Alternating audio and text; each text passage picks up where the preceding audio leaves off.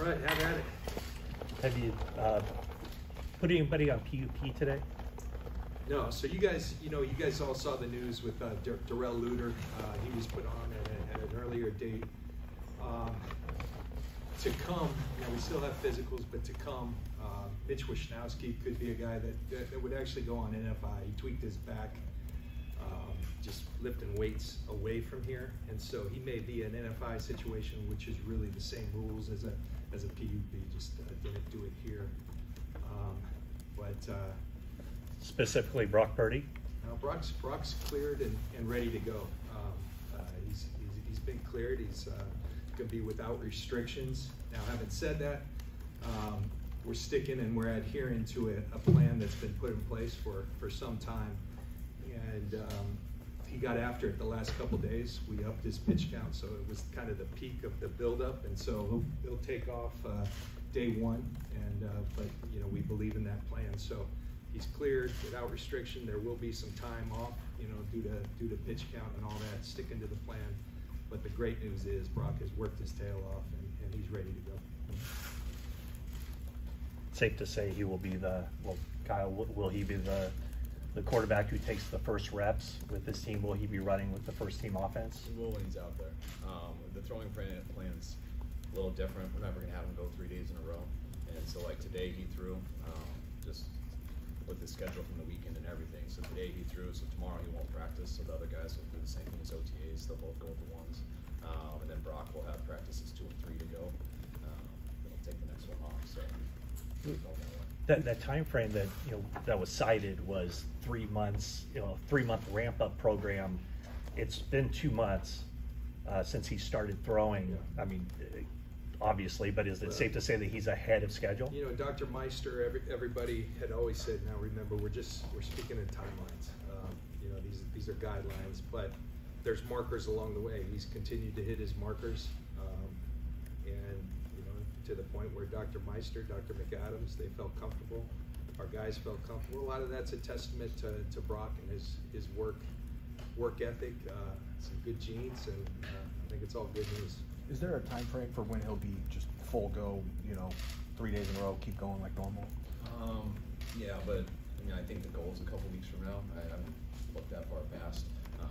We won't change that till that happens, and as long as it keeps staying on the course, then we'll eventually go all the days. And as far as the quarterback tomorrow, will it be like the spring where you'll alternate Sam and Trey as with the ones? Most likely. We're going to go through that this afternoon as the coaches, so that is most likely what we're going to do, but hope you guys allow me to change my mind. We do it differently, but we'll make sure it's even for them, whether we split it up that one day or we give one practice and the guy the next one that Brock's not there. And are you guys going 3 days on, 1 day off this year, this summer? Yeah, that was our goal last year too, but the NFL had a mandatory welcome back to NFL practice that was on our 4th day, so we didn't have a choice. So we only did 4 in a row, the first 4, because of that mandatory back to work, I guess, that everyone did. We don't have that this time, so we're able to do 3 the whole time. Where do things stand with Nick Bosa and his extension? So look, everyone, everybody's reporting today. 12:30 is our first kind of event as a team. That will be our conditioning test, our tempo run, as we call it. And I've seen various players, have not seen Nick, and I would expect he's not here to start off. We're working. We're having really good communication with Brian Arol. He's got good, competent, and people we have an immense amount of respect for, working for him. And we're working diligently to try to come to an agreement. I think the challenge is you're talking about a real special player. You're talking about one of the better players in the league. You could argue that could simplify things, but I think at times it's just finding that sweet spot and where the right spot. And we're committed to working towards that. Just spoke with Brian this morning. We're also committed. You guys might have heard Mike Brown today. We're going to keep things private. I always appreciated that as a player. I feel like there's some sanctity to those things. You don't want everything being aired out. And so we've agreed with Brian and Nick to keep our dealings private. So I think that's the extent of what I'll say. And when there's updates, we'll give them to you. And would you expect him to get on the field and practice with his teammates without a new contract? I wouldn't. That would surprise me. that would surprise you. And that's a mutual decision, coach or team and the player. We want all our players to be here. We've got a pretty good track record of having our guys here and done, with contracts. Right. So, like I said, this one may be perhaps a little more complex and the timeline's there, but I'll tell you that we're working hard. We have good communication, and we got to keep doing that. And With the trend of players holding, interest is mutual. with the trend of players holding in, is there an expectation that he might show up but then not practice I on think the it's field? different in his situation because he doesn't, I forget what the fifth-year option or whatever, he's not getting fined $50,000 a day. So he's not in that same situation. So.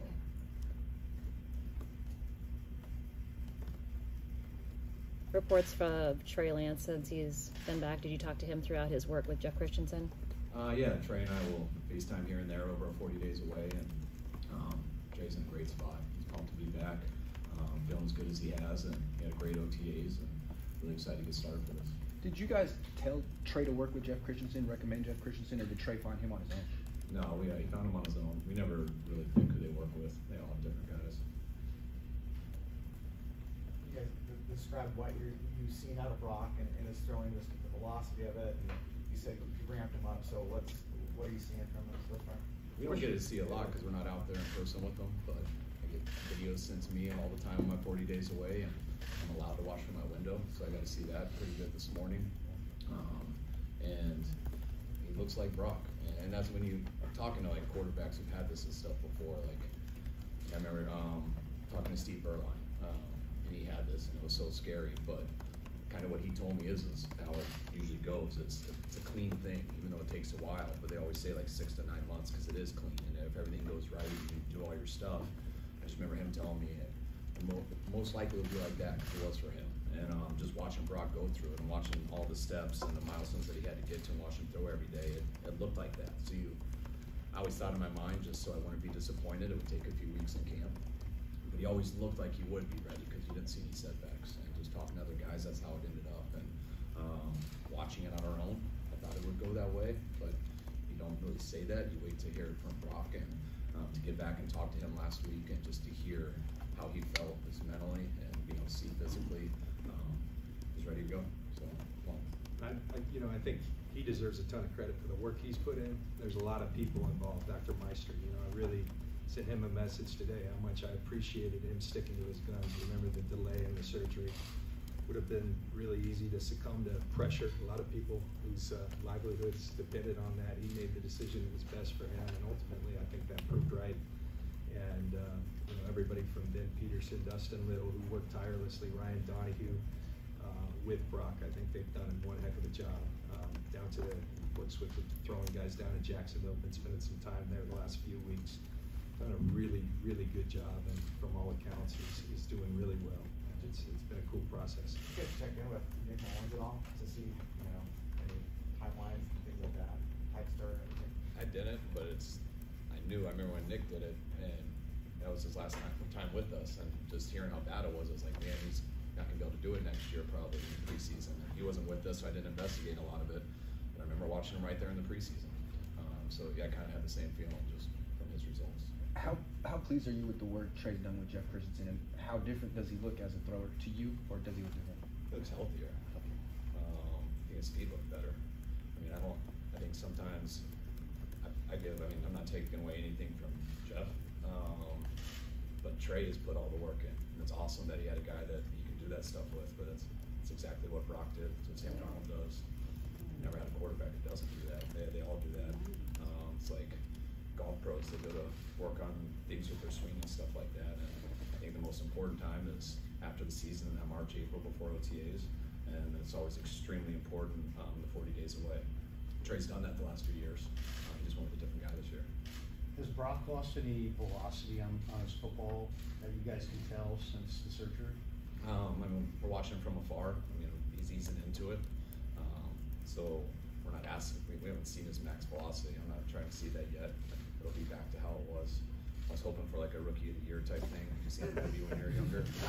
Just come back all of a sudden like the fastest on the planet. But I think it's going to be the same. We got to see him in person a little bit more out there with players and stuff.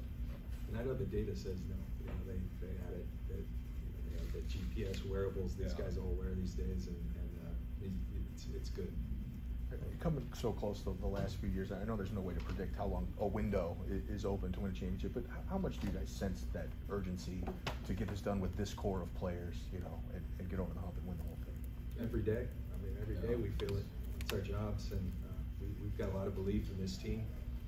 That's why you go get a Javon Hargrave and add him to the mix, even though we've got a lot of highly compensated players, because you've got belief in this group. Without that belief in this group that we currently have, the culture, belief in this guy and his ability to lead this organization, you don't do those things. But we have that much belief. That's what we're here for, and now we got to go do it.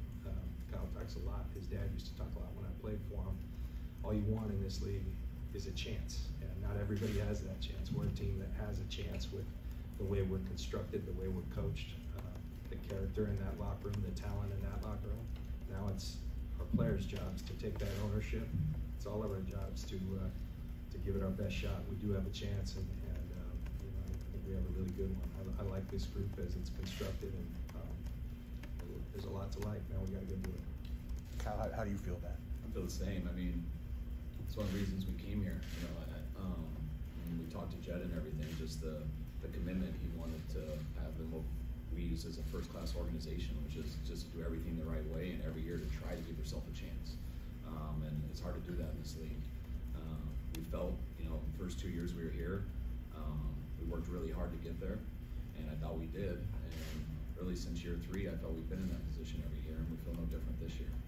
Usually by this time of the year, going into a camp, especially after putting everything together off season, you always feel the best you felt compared to other years in the past. But that's what our goal is to be, and that's what our goal is to be next year too, and to keep doing that. But all we have is a chance, and not everyone does. And now it's what do we do with that, and that has to do with what we do going forward. How hard do we work? How hard do these guys work when they're away, which allows them to, us to get better in this month? How good are we in week 1, and how good are we in week 17? And what do you do in those 3 or 2 playoff games? So there's a lot that goes into it, and we like where we're at right now, but now it's time to start. I don't know if it's. We talked to Debo the last mini camp. He was pretty harsh in his self-assessment on how he played last year. He said it was awful. And he said he sat down and watched film with you, and that was part of the reason that he came to that decision in terms of his own self-criticism. I'm curious how you look back at his season. Was he a disappointment last year at all, or is he just being self-critical, or how would you describe that? I don't think Debo had to be that harsh on himself to you guys, but it was cool to watch. Debo's one of the best players in this league, and anytime he doesn't play like one of the best players in this league, everyone's going to be disappointed, including myself, and I think that was the case. It's a fine line to say that he was awful. Just because he wasn't one of the best players in the league, I think he was disappointed. I think he can get back to playing a little bit more like he did in 21. I think he took one small step back, but that doesn't mean he can take 2 steps forward. And where Debo was at, I think the last time you guys saw him, showed that his mind was right to get back to that spot. And that's what's been real cool with him in these 40 days away. Just seeing him yesterday for the first time. Never had a grown man send me so many pictures with his shirt off. And I know he's put the work in, so I know you guys heard him that day. That's the last time I really heard him. But I see better than I hear, and Debo's in a really good spot. I'm really excited for Debo this year. John, we spoke about Trent Williams on the exit interviews last season, and about that quote he had considering retirement at some point. How was the offseason for him? What were those conversations like for you both with Trent? He's never told us that, so I'm glad. Trent's, he's still playing at such a high level. He's a special player. I mean, he's a rare, I think I've played with some greats, but you think of the Saps, the Derek Brooks, Trent is in that ilk, and he's a special human being, special athlete, and he's always ready. And provided he's having fun, I think provided he believes that we have a chance to go compete, he's still in this thing very much, and we're very grateful for that. He's a pro, he really is. He kind of does it quietly, but his game is not quiet at all. He's a unique athlete, and really over time I've gotten to know him. I think he's a unique person. Got some unique character to him, and so he's the total package. And when you have the total package with a guy with that much ability, got the ability to be special, and that's exactly what he is for us. John, I realize you're just starting this season, but as you look to 2024 and the salary cap commitments that you have, is that going to be the most potentially kind of creative financial dance you'll have to do? And does any of that kind of factor into the complexity of Bosa's contract talks? Well, we're always forecasting. You know, I'm blessed to work with some really talented people with Prague and Brian Hampton and their group. And they do a tremendous job of always looking out. That's our jobs, to look out and forecast out 3 years and not just think about this year. And we had the pedal down, sure. And but is it doable? Yeah, we believe, you know, we budgeted for a lot of things, and we always want to stay aggressive. We want to push the limits. We have ownership that allows us that opportunity to do it. At some point, you know, there's some realities that have to happen, and that we're no different. Everybody plays under the same system, so that's our challenge. 24, there will be some challenges, but we've prepared for a lot of that and confident we can make it work and still keep our team very, very competitive. Well, what's the structure like under Prague? I know now with the Leeds acquisition, he probably has to be in 2 places at once. So who are the other guys that really deserve kind of a spotlight here? Well, as we, you know, Hamp as we refer to him, Brian Hampton. He's you know, Brian's done a lot here for a lot of years, oftentimes behind the scenes. You know, Prague's group has been a very talented one. Jeff Diamond's another guy, Jeff Wiedemeyer. Those are the names, but they're really good workers, and collectively, you know, we can do it. Prague's going to have some responsibility with Leeds, but he's had that, so not a lot has changed. I guess the enormity of his role, maybe, and you know, focus and attention. Prague's a multitasker. He does things well, and you know, we're confident in our ability to handle these things as they come. John, can you clarify this, Luter's injury and whether you need a replacement for him? No, we don't with Mitch. It's nothing we're concerned about long term, but you know, with the back, you want those things to quiet down before they, you know, if you don't, they can become chronic. So we want to put that to rest, and we don't think it's too serious. Now, Luter, you know, in one of the last OTAs, hyperextended his knee. It resulted in a deep bone bruise. He's working his way back. Still has a few weeks. He's a kid who really had impressed us throughout the whole draft process, but then in his work here, sharp kid. That's a tall order for a rookie, you know, especially not getting all the reps. We believe he's somewhat, we'll see, you know, he's got to prove it, but he's uniquely equipped because he's like wise beyond his years. Has been our experience with him. Now he's got to go do it, and I can tell you he never left here. His focus on the rehab was just excellent. So he's trending really well, but it is going to take some time. So not ideal, but that's where it is. Kyle, this might not be different than years past, but when you have Brock going to be the #1, how do you work that backup situation as far as trying to get enough reps for Trey, who got all the reps last year, Trey and Sam Darnold, and then while mixing Brandon Allen in there too? Is it a bigger challenge this year than in years past? It is, just because, I mean, just there's more musical chairs with just one guy not always there and take some days off. The fact that I was planning, because I was trying to be safe, that we'd have still a couple weeks before Brock came back, so the thought was always that we would just keep it going the same with Trey and Sam. But I always was ready that this could happen, so the fact that this did happen is good. But you know, Brandon came on and did a really good job in OTAs. So that's, to me, what makes it a little bit harder, how to fit in a 4th guy. But he earned that. So that's what we're going to have to figure out as a staff with reps and everything. The 1s and 2s, pretty much, they get the same reps. So it's not a problem with the 1s and 2s. And 3s are the ones that don't get as much. I keep reminding Brock, you know, who's might get stressed out, he's missing today or something. I keep reminding him all he got were 3 reps last year for like the first month. So he's going to have a lot more reps regardless of what happens this year. But that's now we got to figure out for the 2s, because Sudfeld got those mainly with the 2s last year. Now we're going to split those up with those guys, and I know that'll bleed into the 3s, but when it's said and done, hopefully it'll balance out. I know we're going to give them all an up, and that's also why those preseason games will probably be a little bit more for those guys too than they have been in the past. There are Christian McCaffrey gets after it during OTAs. I mean, it's pretty noticeable. I'm curious what's training camp is.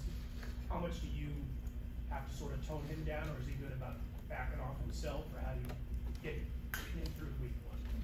Christian's a very conscientious guy. He knows everything that goes in his body, every step he takes, everything. He's a psycho in that way, in a very good way. So you don't have to worry too much about it from our standpoint, because he's pretty communicative with us. But we have a plan with him. We have a plan with a number of our guys, and usually our plan's pretty good. So they don't. Sometimes they ask us for more. Usually, so I bet it'll play out all right. But Christian's not a guy who would ever have a problem coming and telling us, "Hey, I need to shut it down for a couple days." But the way this is, the way it's 3 days on, 1 day off, the way we high-low our reps, the number of guys that you have in the positions. We've always given vet days and stuff. It's really hard to give a vet day now because the whole team has them naturally. But that's stuff that we know we need our guys ready for the season. It's our job and them to make sure they're ready to go in the season. Sometimes it's really tough just to get to week one. If you just get to week one, it's really tough to be there in week 4. So we've got to make sure to build these guys the right way. And when you have a guy like Christian who did OTAs the way he did, the way he does really probably every single day except for probably 3 weeks right after the season, you don't worry about it too much. You don't have to do as much on the training camp. There were a couple guys on the side field during minicamp, Dre Greenlaw, Juwan Jennings. Any updates on them, Elijah Mitchell? They're all, we haven't got it from everyone, but we've talked about everyone so far that we think are the only possibilities of PUP. So all those guys should be good. That's what everyone's going through their physicals now, so it's not finalized, but there's no one on our mind that we're expecting not to be ready that we haven't mentioned. Lance, last one.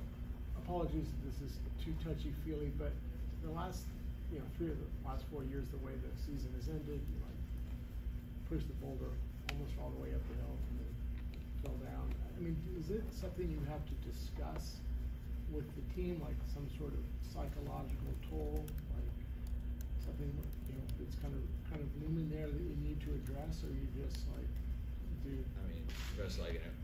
But 2 years ago, I'd like to address doing better on 2nd and 1 and 3rd and 1, so we don't give the ball back to the Rams. And then if we do, maybe catch that pick or don't get that whole shot down the middle. The last game, I think we all kind of know how that went. So there's things we got to get better and get to that point at.